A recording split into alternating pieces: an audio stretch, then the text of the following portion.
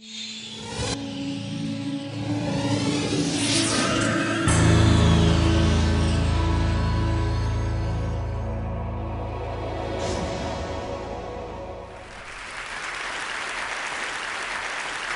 a few minutes ago, I took this picture about 10 blocks from here. This is the Grand Cafe here in Oxford.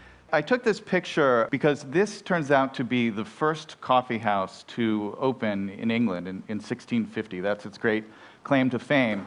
And I wanted to show it to you not because I want to give you the kind of, Starbucks tour of historic England, but rather because the English coffee house was crucial to the development and spread of one of the great intellectual flowerings of the last 500 years, what we now call the Enlightenment.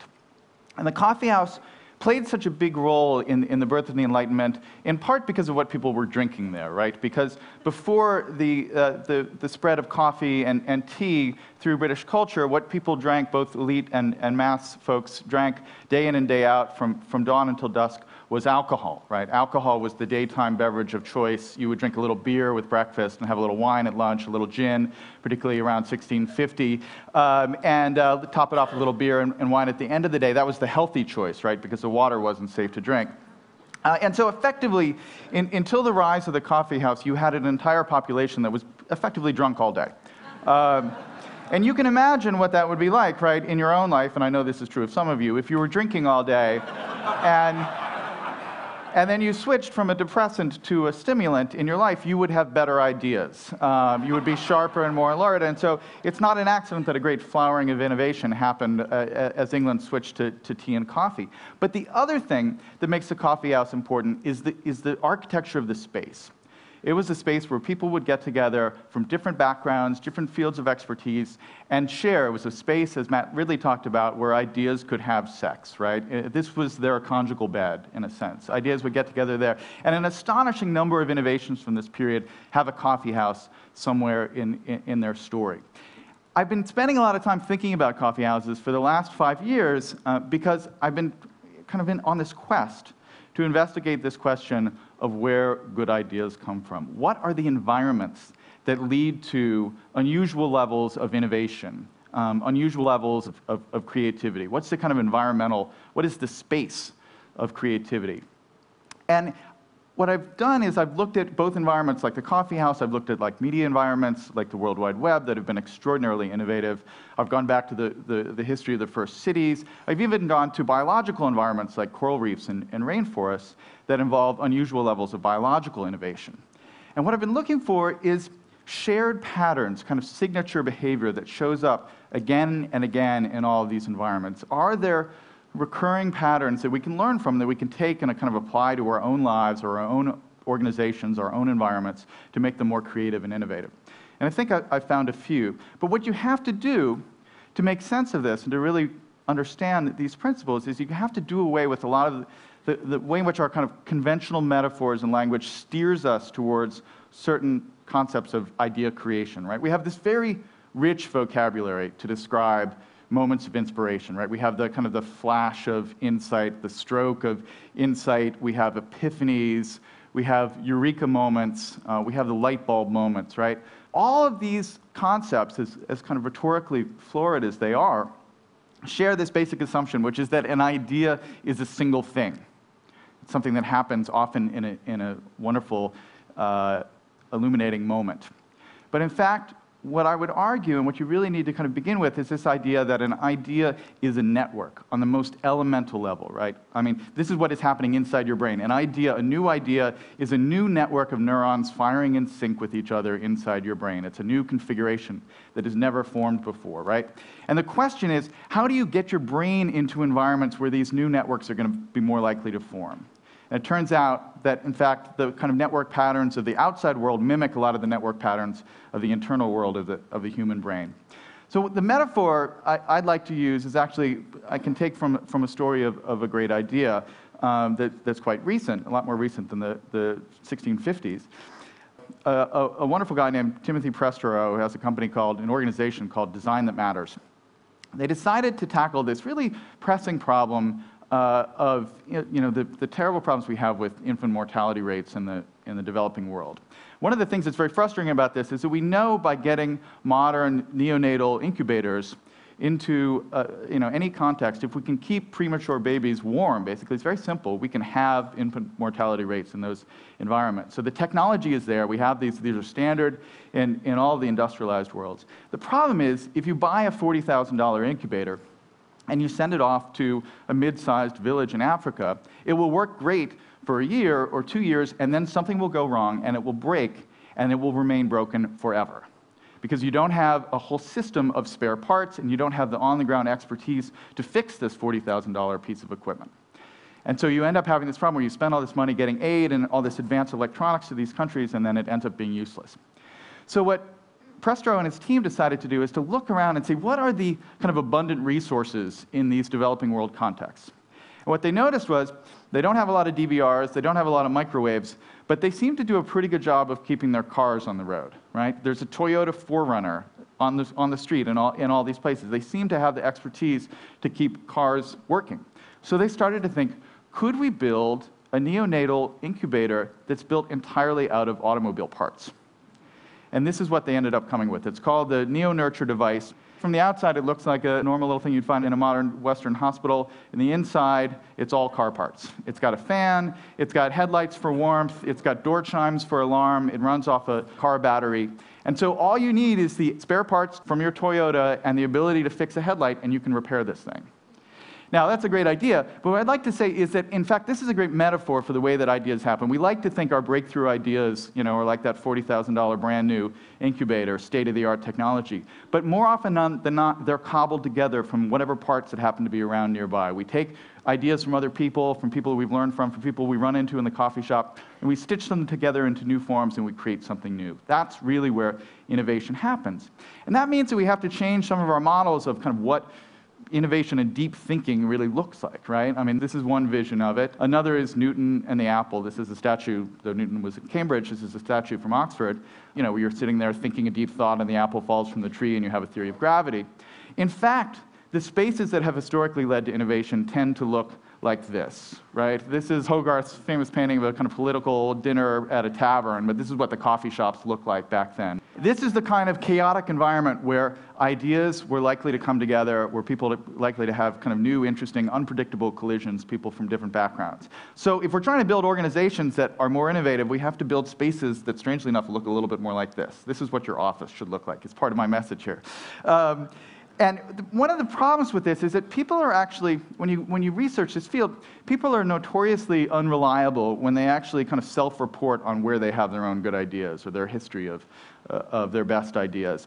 And a few years ago, a wonderful researcher named Kevin Dunbar decided to go around and basically do the Big Brother approach to figuring out where good ideas come from.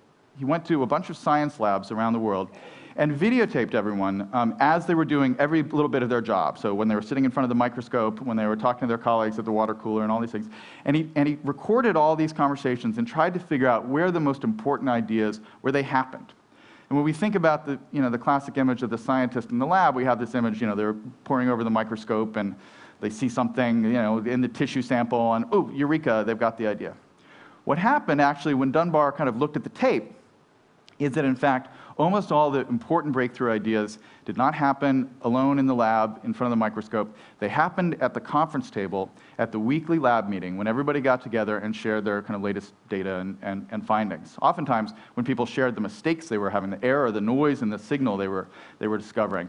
And something about that environment, and I've started calling it the kind of the liquid network, where you have lots of different ideas that are together, different backgrounds, different interests, jostling with each other, bouncing off each other. That environment is, in fact, the environment that leads to innovation.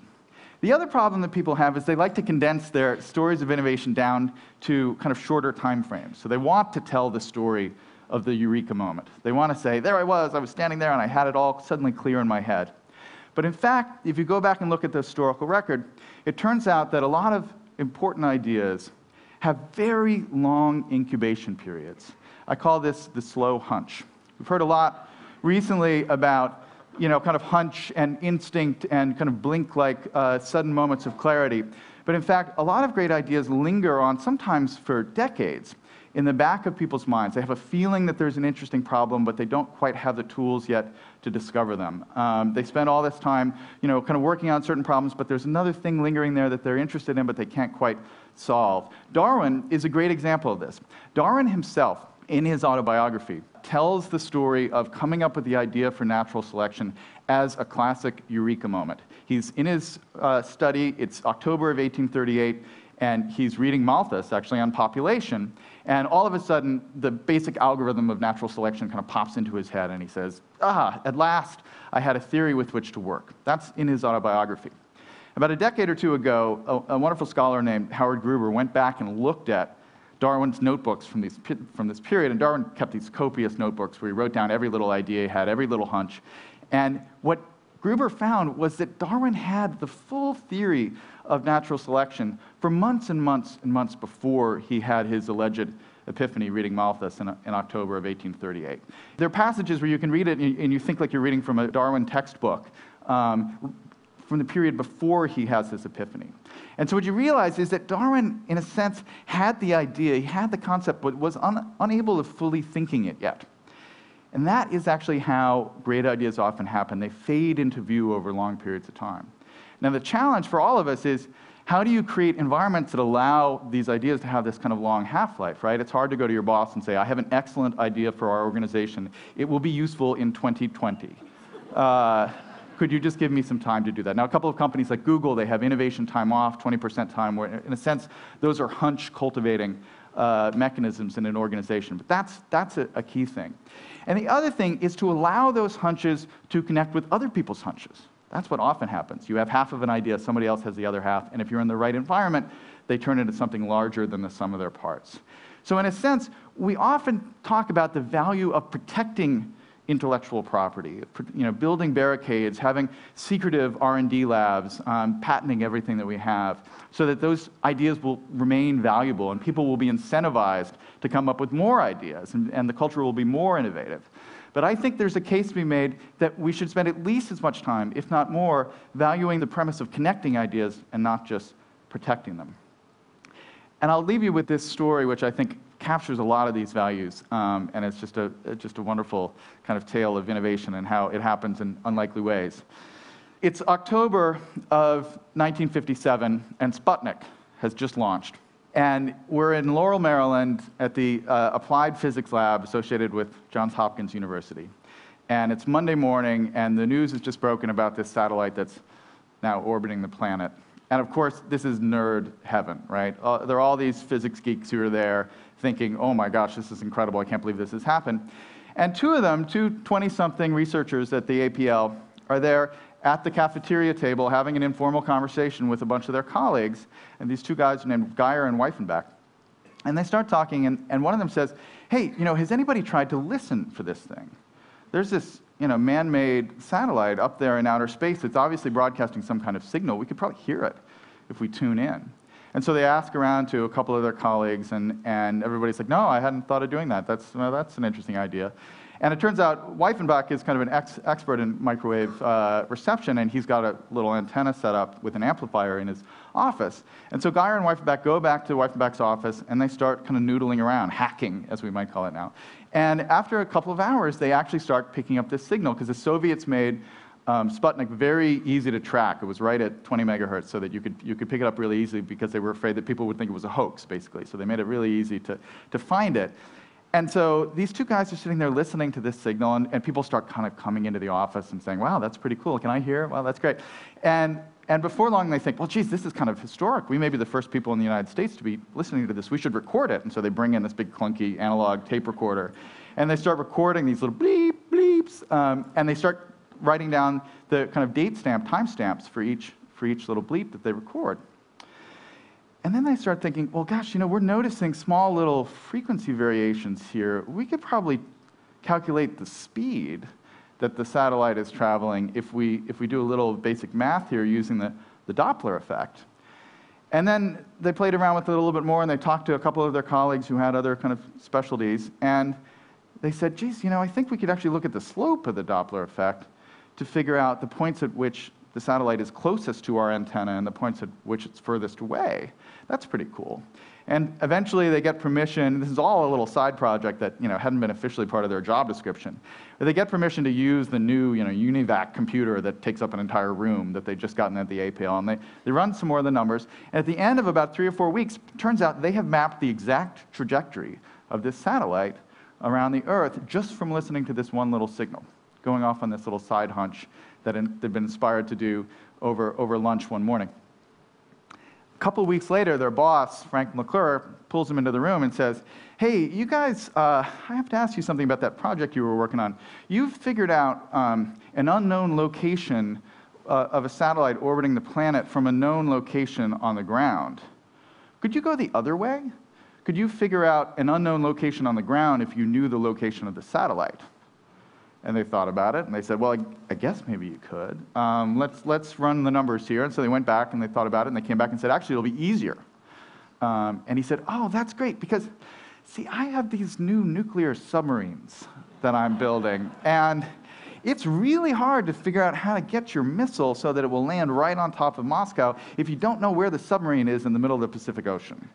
So we're thinking we could throw up a bunch of satellites and use it to track our submarines and figure out their location in the middle of the ocean. Could you work on that problem? And that's how GPS was born. 30 years later, Ronald Reagan actually opened it up and made it an open platform that anybody could kind of build upon, and anybody could come along and build new technology that would create and innovate on top of this open platform. Left it open for anyone to do pretty much anything they wanted with it. And now, I guarantee you, certainly half this room, if not more, has a device sitting in their pocket right now that is talking to one of these satellites in outer space. And I bet you, one of you, if not more, has used said device and said satellite system to locate a nearby coffee house somewhere in the last day or last week, right? And that, I think, is a great case study, a great lesson in the power, the marvelous kind of unplanned, emergent, unpredictable power of open, innovative systems. When you build them right, they will be led to completely new directions that the creators never even dreamed of. I mean, here you have these guys who basically thought they were just following this hunch, this little passion that had developed. Then they thought they were fighting the Cold War, and then it turns out they're just helping somebody find a soy latte. That is how innovation happens. Chance favors the connected mind. Thank you very much.